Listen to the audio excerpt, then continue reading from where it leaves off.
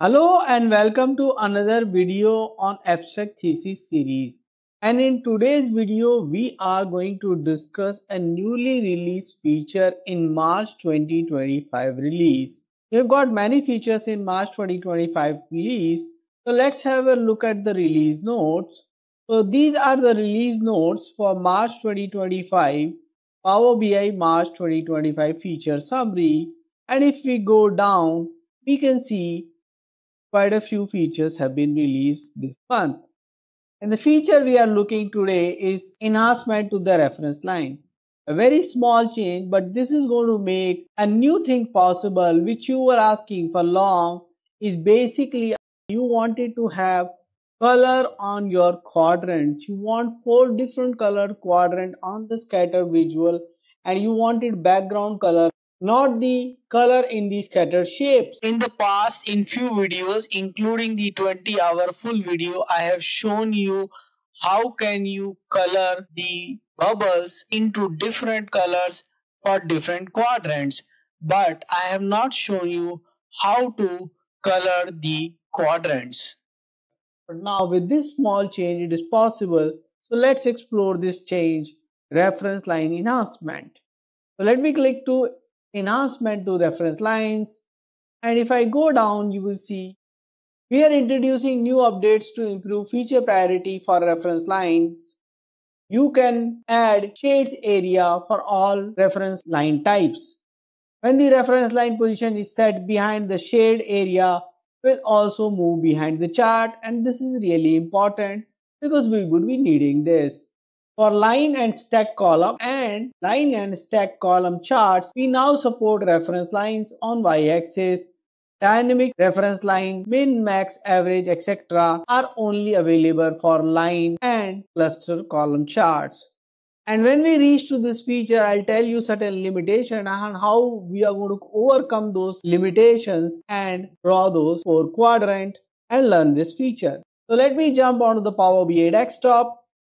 And onto the Power BI desktop, I'm using my common sales data model where I have the sales table joined with item, customer, date and geography, and I have some common measures, net, gross, margin, discount and COGS, along with them some derived measures which is margin percentage and discount percentage, which are important for today's discussion.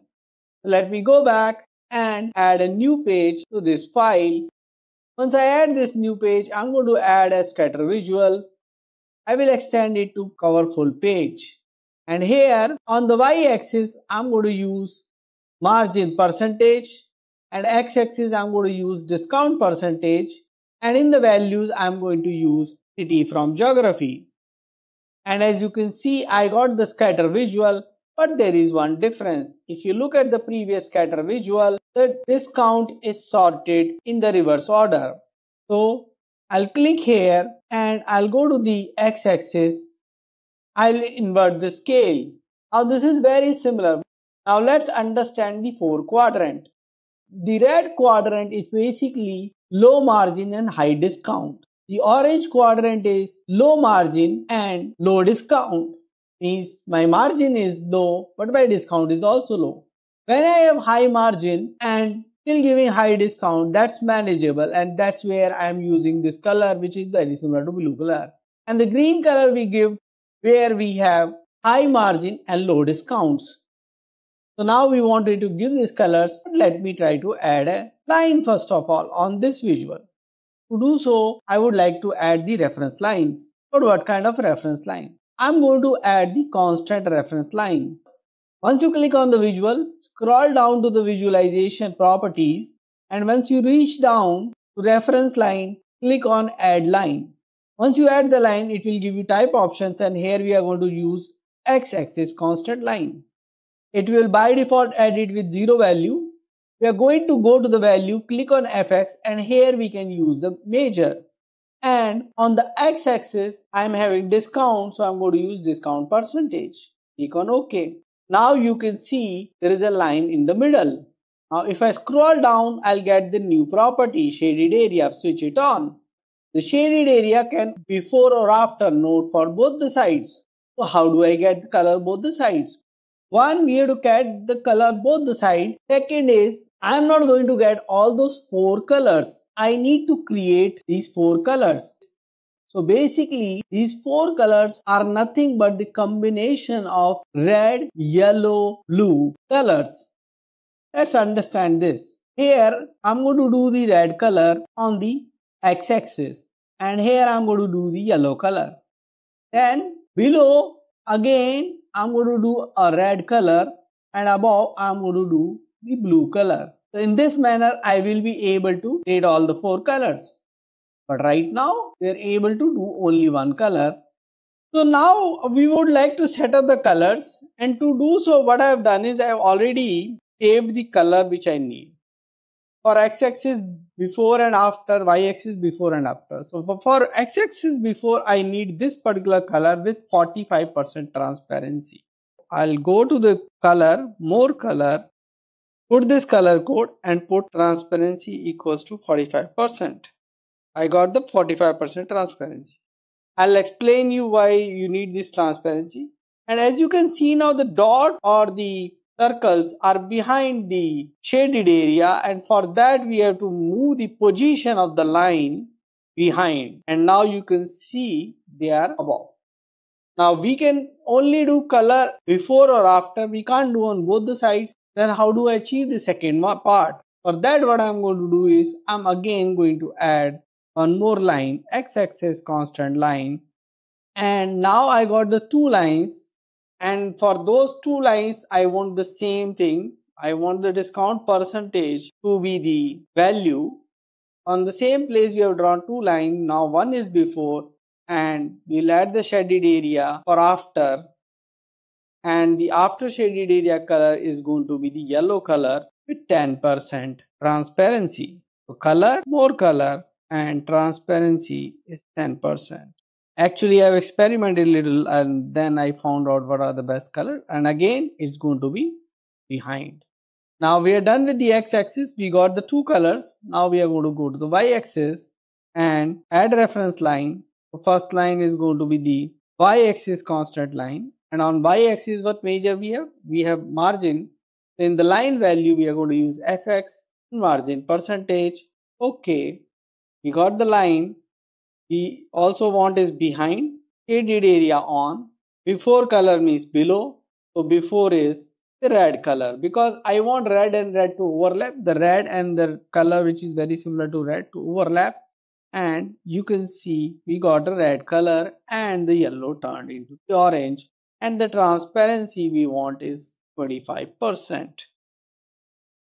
And you can change transparency as per need. Now again we have to repeat this process. Plus line, y-axis constant line, margin percentage as a measure, margin percentage as a line value. We want it after, is it will go up, and the color would be blue color, version of blue. Okay, and the transparency is going to be 45%. So we got all the lines. So now we got very similar chart to what we have, but there are few differences, and I'm going to cover those differences. We are already using two measures, discount percentage and margin percentage. And we got our quadrants. The best quadrant is the green one, high margin, low discount. And the worst quadrant is the red quadrant, low margin and high discount.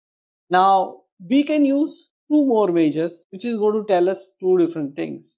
Now, because we have made our scatter visual background colored, the scatter bubble, circle or dot do not need to color based on the quadrant. We can now color this based on a measure. Also, we can change the size of the bubble or the circle based on another measure. So we can use two more measures for different purpose now. What I can do here is I can move cogs as my size of the bubble. And once I make it, it will be a little bigger. So what you have to do is margin. Typically when you give the measure, in my case, with my data, minus 25 to minus 30 is the best option. So now I got my bubbles, which are a little smaller. Now these bubbles or the circles, I would now like to go ahead and give the color. And to color this, I am going to use this color, fx means conditional formatting. Gradient is fine with me, and I'm going to do this gradient on net measure. And lowest I'm going to keep white, and highest I can keep black, or I can keep any of the color which is not appearing in this. Blue is also appearing, so let's keep it black.